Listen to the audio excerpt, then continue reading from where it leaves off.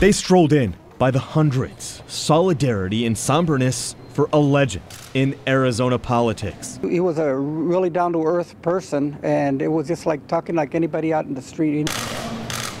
Ed Pastor meant so much to so many people. As he lay in state today, a line of appreciation got longer and longer and longer.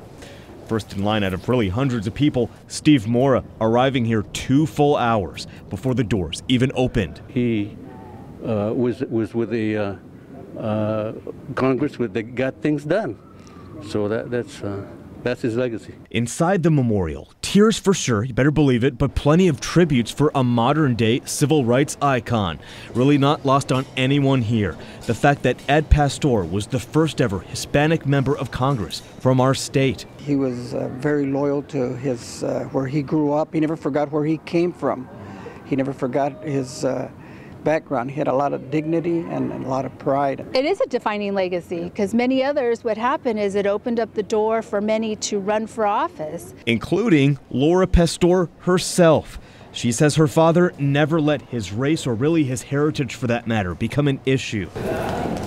This proud daughter not remotely surprised at the support for her father. In really a beautiful sense, she says it just means things have come full circle. It's love. And it demonstrates the love that people had for him, but also the love that he had for the community. In Phoenix tonight, Ryan Sims, Arizona's Family.